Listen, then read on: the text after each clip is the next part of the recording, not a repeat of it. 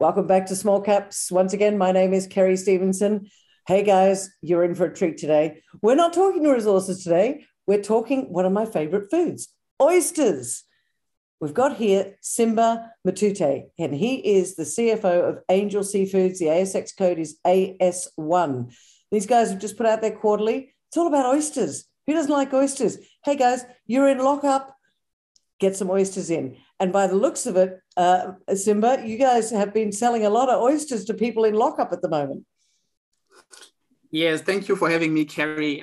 This is a very good time for people to be eating oysters. Oysters are really good for your immunity. Good point. Hadn't thought about that. Are they really? Are they good for your immunity?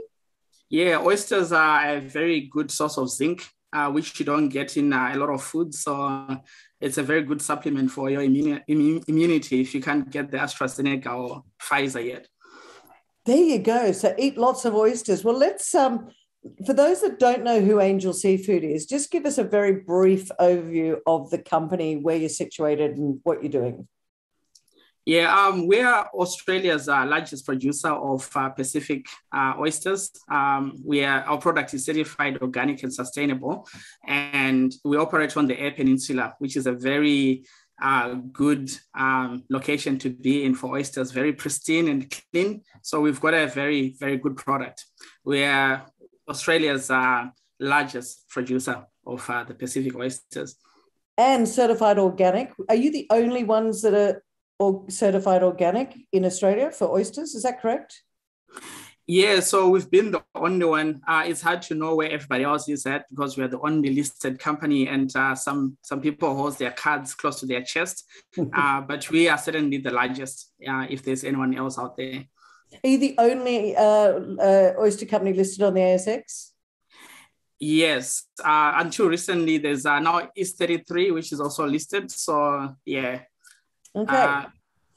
Well, you're the CFO for Angel Seafoods. Talk to us about the recent quarterly and the numbers that are put out, because we've got a big investor audience out there, some of whom won't know who Angel Seafoods are. And the numbers are quite extraordinary because you're selling millions, and I mean millions of oysters per year, and you've just done record sales. So from an investor point of view, can you talk us through some of the numbers for Angel Seafoods? Yes, our model has been to scale up and acquire different farms and have a corporate model to the oyster farm, which has been a very mom and dad sort of industry. And we're starting to see the economies of scale coming in as we're growing. Our sales increased 46% compared to the same period last year. And our profits, EBITDA, went up from $500,000 to 1.3 million. So we're starting to see that the benefits of the economies of scale coming in, and the demand for the product remains really strong. So we'll continue there's room to continue growing.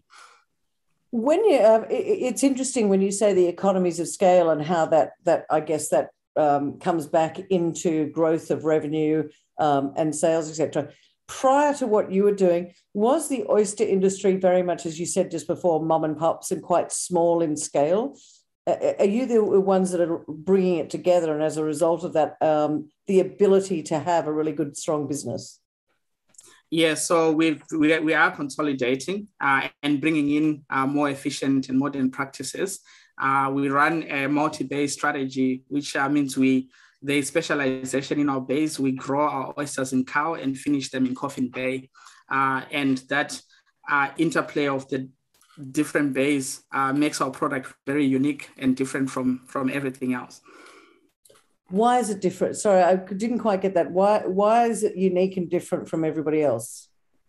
The different bays will contribute different things to the product. So the oysters are filter feeders. And what you get is dependent on what the oysters were feeding on. So our oysters are pretty different because they're growing up in cow, which is a very different environment, which is good for the growth and shell of the oyster. And then they go to Coffin Bay, where we focus on fattening them. Fattening them up. I love it. Yeah, fattening them up. So, what you want is a nice fat oyster, which is very white and plump on the inside. Right. That is what our customers love, and that's what we have. Coffin Bay is a very good brand, and everybody loves Coffin Bay oysters around the world. Are you the only supplier of Coffin Bay oysters, or are there other farmers or oyster farmers in that area? Or have you got the majority of the Coffin Bay area sewn up? Yeah, so there are other farmers in Coffin Bay, but we are certainly the biggest in Coffin Bay now.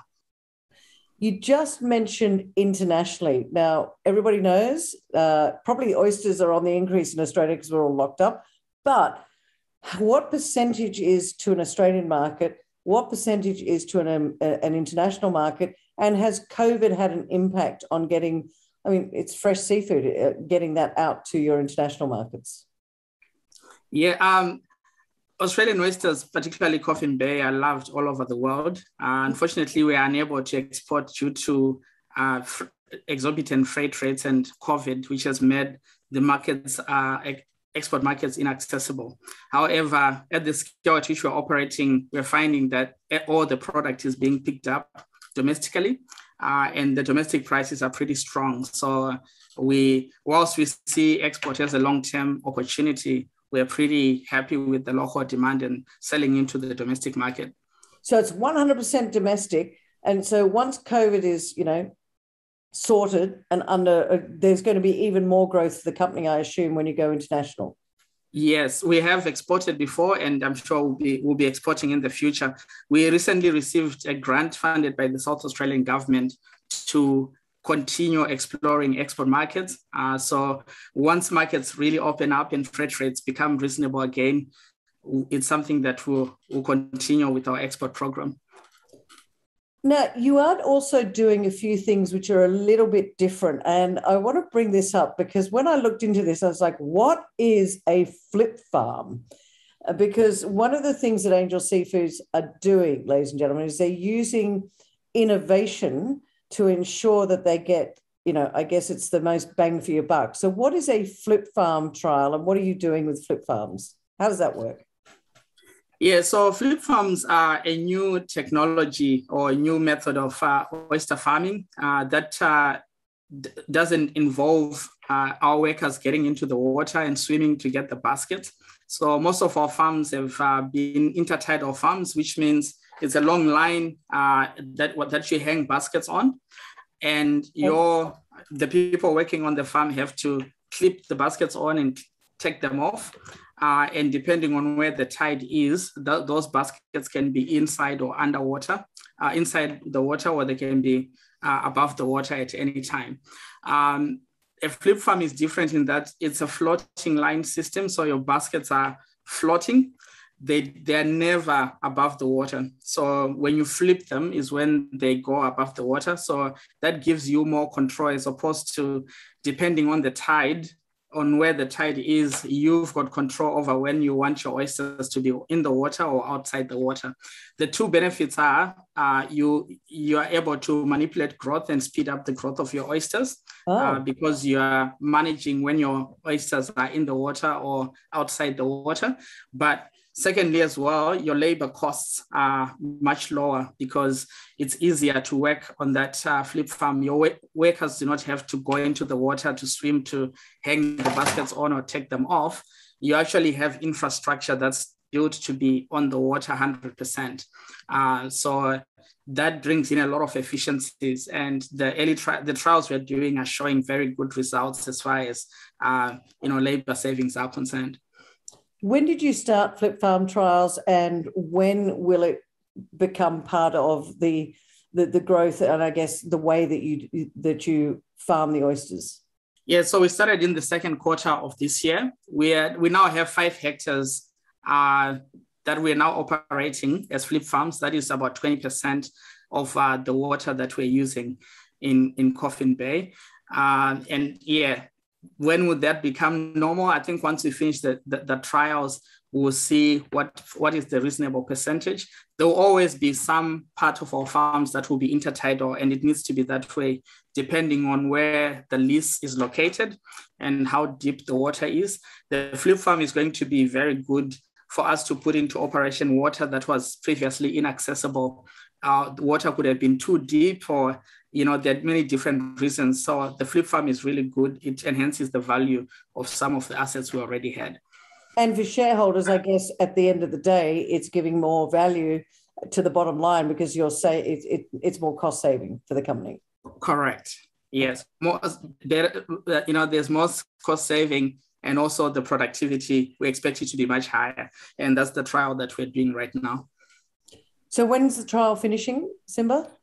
It will take up to about 12 months for us to actually assess the performance of the flip farms. But, we've got the farms, they're operating, they're pretty much a part of our operation at the moment, and we'll continue learning. Well, the other innovation that you've done, and this is for all of you out there that aren't even shareholders yet, but love oysters. What is the Halo Club and why did you set that up? So the Halo Club is our way of interacting with the ultimate oyster lovers. So it goes beyond just the online sales that I think is easy to go and buy online. The Halo Club, we're talking about taking customers that actually love oysters and coming on a journey with them and sharing many other value adds apart from, it's not just the product, it's the experience of the product, and helping people have that celebratory experience at home and enjoy the food. With this lockdown environment, it's good to have people receive something that will cheer them up. I certainly look forward to receiving my box of Halo Club oysters every month. Oh, well, I better get some Halo Club oysters. How does it work? Is it a subscription basis? And if it is a subscription basis, do you have to sign up for 12 months? For those people out there that are looking at this, just not from a shareholder point of view, but how does it work? Yeah, it is a subscription. You can sign on and sign off whenever you want. We don't lock people in. Once you sign up, you get a gift when we do the shipment at the end of the month. You get a shipment at the end of the month. We ship on the last Wednesday of the month, and people will get them on the Friday. So it is a very good it's an offering that we have come up with to start offering our product direct to consumers. And we didn't want to just offer oysters, but to offer a good experience, bring that fresh experience to your home, or to your doorstep. So before the Halo Club, it was purely wholesale only? Was Angel Seafoods just going out to restaurants and wholesalers? Yes, correct. So we were just business to business previously, and going through to the retail and the restaurants through our wholesalers. So this is our first direct to consumer offering, and we wanted it to be more than just online sales. And particularly for people in lockdowns, it's good to be getting a product that that comes with a lot of add-ons and will bring happiness and joy to people. Oysters will always bring happiness. Do you believe that part of that, what you're doing with there, has that helped with your sales, your revenue over the past quarter? Yeah, so the Halo Club, it's still early days. We've just only commenced that. We needed to make sure the first stage was offered to our shareholders, and soon we'll be opening it up to everybody else. We needed to just make sure that we, put it out to people who support Angel, our shareholders, and give them that opportunity to have bragging rights and enjoy the product.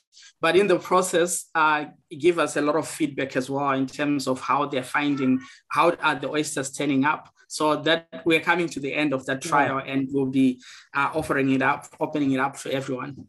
It is going to be a considerable revenue stream for Angel down the line. And we are excited about the offering that the Halo Club brings to customers.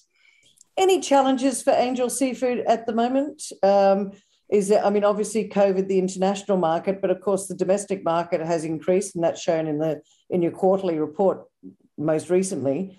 Have there been any other challenges for you apart from there's no international market, but that hasn't affected the business? Yeah, look, I think we are a grain company, so there's always something that you're working on. The COVID is probably the main. It just makes the environment uncertain. As we speak, we don't know whether there'll be more lockdowns in Melbourne or not. And, Queensland is just going into lockdowns. We don't know how long Sydney is going to be in lockdown for. What's been good is our business has shown extraordinary resilience through this COVID pandemic. All the numbers, the growth that we've had, we've got a very healthy stock position, a healthy financial position. So we're pretty excited. And we think that, there is still a lot of opportunity, particularly for people to join the Hello Club and enjoy oysters at home. Okay, well, as CFO, let's do some numbers, if you don't mind, Simba. What's your current market cap? Where's the growth going to come from? And what should investors expect in the coming months? Yeah, so our market cap is around 22 to 25 million at the moment, depending on where the share price closes. Most of that is backed by tangible assets. So, that is actually a very good. So our share price at the moment is a very good entry point if anyone is interested. We're targeting to get up to 20 million, just the 50. So that will be about 100% increase from where we are now. And looking at the 46% increase that we have recently delivered, a huge difference in our EBITDA. We are highly expecting that when we get to 20 million oysters, our profitability will be very different because the economies of scale are kicking in.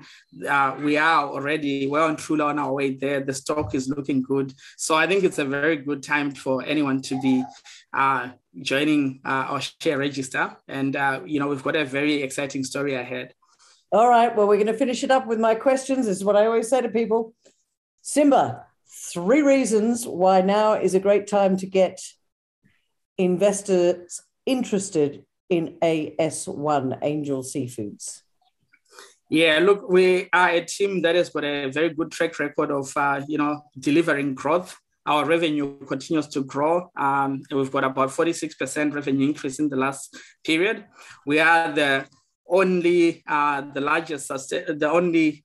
producer of organic and certified Pacific oysters that you can actually buy a share in at the moment. And our profitability is showing very good signs. All the signs are showing in the right direction, are moving in the right direction. So it's certainly a good time to be buying an Angel share an Angel share at the moment. Be an angel, just be an angel investor in Angel Seafoods. There we go. Well, yeah, it's certainly a good time to be an investor in Angel Seafood. Well, certainly the numbers are going in the right way. The innovation is going in the right way. I love the Halo Club, the Flip Farm. So lots of innovation happening. And as I said before, who doesn't want to eat oysters when you're in lockdown or lockup or whatever you call it? So leading the way in certified organic and sustainable oysters for Australia and the rest of the world, hasn't even caught on yet, Angel Seafoods. Simba Matute, thank you so much for joining me on Small Caps today. Thank you, Kerry.